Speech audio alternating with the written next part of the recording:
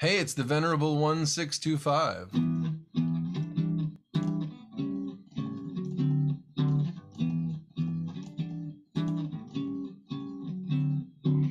Freddie Green style chords. Let's check it out. Let's see what's up. All right, so here we go. So I'm going to do this in a not very jazz-like key of G major today, but it's a very guitar-like key. First, I think I'm going to do this extremely diatonically to the key of G. So I'm going to have a G chord and an E minor chord and an A minor chord and a D chord, D7 chord. And they're all going to have 3 notes in them. So the G chord, I'm going to play G6, which some people might view and see as an E minor chord, and they would not be wrong. G on the 3rd fret of the low E string, and then D on the 2nd fret of the 4th string, and then B on the 4th fret of the G string.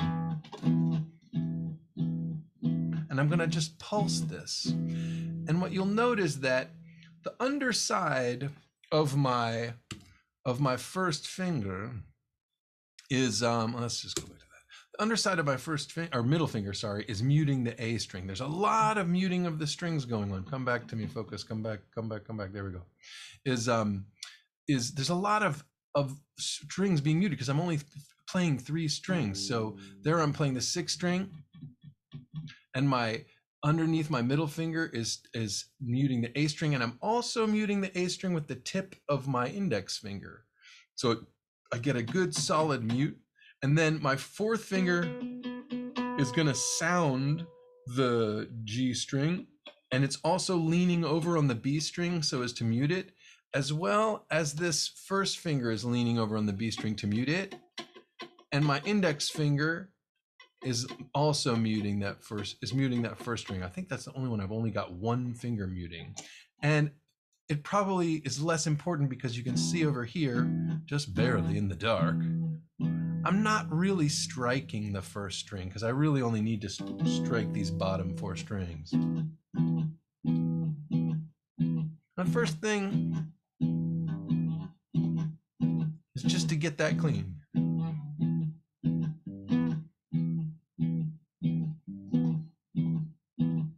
I'm playing it with my thumb, but I could play it with a pick. I guess I was honoring Wes Montgomery.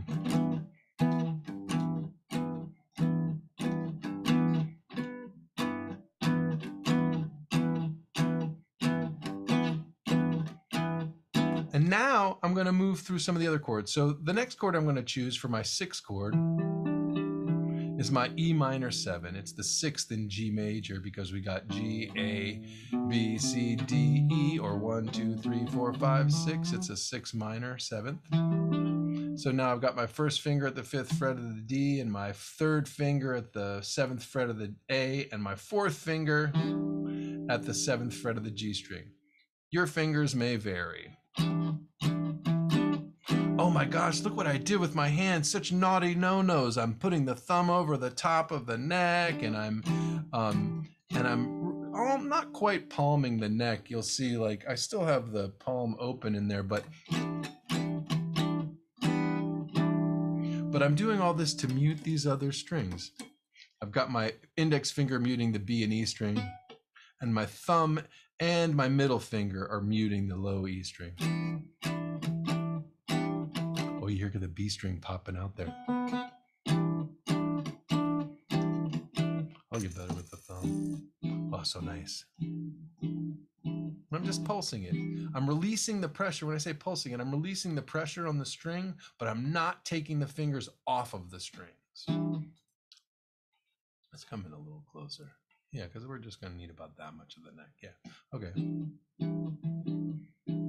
So I'll go G, boop, G, E minor. And now I'm going to go A minor 7th. So I'll use my 4th finger as a guide down the 3rd string.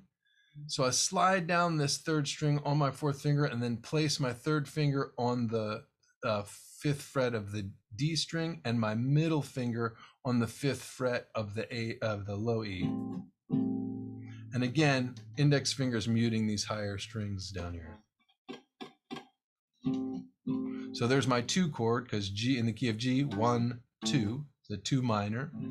I'm not going to go deep into the theory today for time's sake. And just work on pulsing that clean.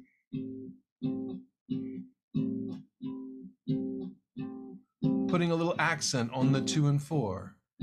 1, 2, 3, 4. 1, 2, 3, 4. Oh, 1, 2, 3. This guitar has these are flat wound strings, so there's a little bit of less buzz sound when you're moving your fingers, string buzz when you're moving your fingers around, and also when you're releasing. So when you're playing on round wound strings, you just have to be pretty abrupt in how you're releasing your pulse, so as not to have too much string buzz when you release. And then finally, I think I'll show you a little bit on some wound round strings in a second, to the D7. And let's just look how I'm doing this. In order to do this, I'm just going to slide these 2 fingers across. Bloop, bloop. So my middle finger, or my ring finger, sorry, was on the D string, and now I'm going to bring it over to the G string at the 4th fret, 5th fret, apologies, and I'm going to bring my middle finger 1 string over to the A string at the 5th fret to make my D7. There's lots of different fingerings you could use. This is one I'm using for right now because the transition is easy, because I'm just going to drag those fingers across, and my index finger is going to come here and play the 4th fret of the D string. 1, 2, oh, sorry. 1, 2. We're doing 2 beats each, so 1, 2, 3, 4, 1, 2, 3, 4. G6, E minor 7, A minor 7, D7.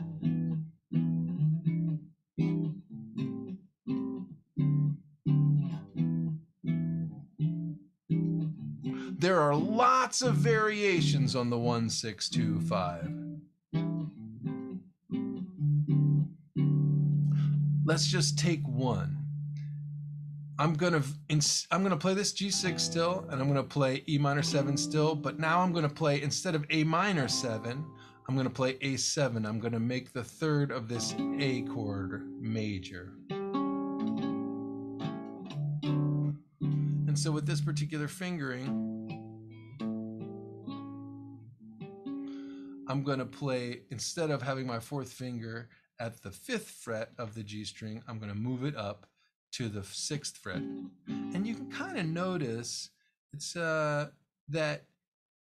I've actually got that 4th finger pretty flat, so it assists with the muting. We break lots of rules with this kind of guitar playing, because it's not really guitar playing. It's kind of a cross between banjo playing and mandolin playing. These types of jazz guitars, archtops, are basically giant mandolins with 6 strings. Huzzah! So now G6, E minor 7, A7, and it just changes one little melody. The top melody now, instead of going, it's going to go.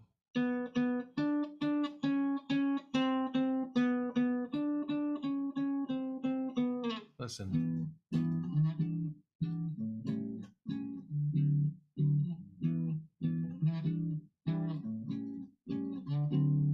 And then, so that is G6, E minor 7, A7, D7, Freddie Green style. Freddie Green was the guitar player in the Basie band, the Count Basie band, famous with this style. Lots of different variations and tunes and everything. Okay, I'm going to do one more variation. I'm going to make it a little bluesier and start on a G7. So my tonic chord in the key is G7 as opposed to G6. It's a bluesier kind of sound. And so I will now go G7. So instead of middle finger playing the 3rd fret and index finger playing the 2nd fret of the D and 4th finger, I'm going to use my ring finger now and play the 3rd fret of the D string with my ring finger. So instead of this sound, my G7. little bluesier.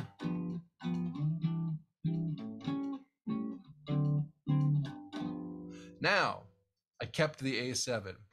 Finally, I'll make them all dominant 7th style chords. So I've got this G7, and I had the A7 and the D7. I'm going to make this an E7.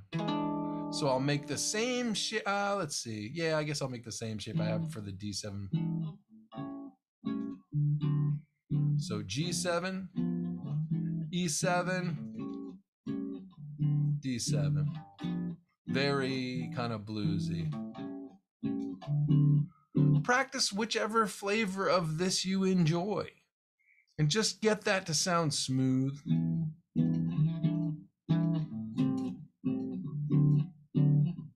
I really enjoyed just the very simple version. And maybe next week we'll come back and...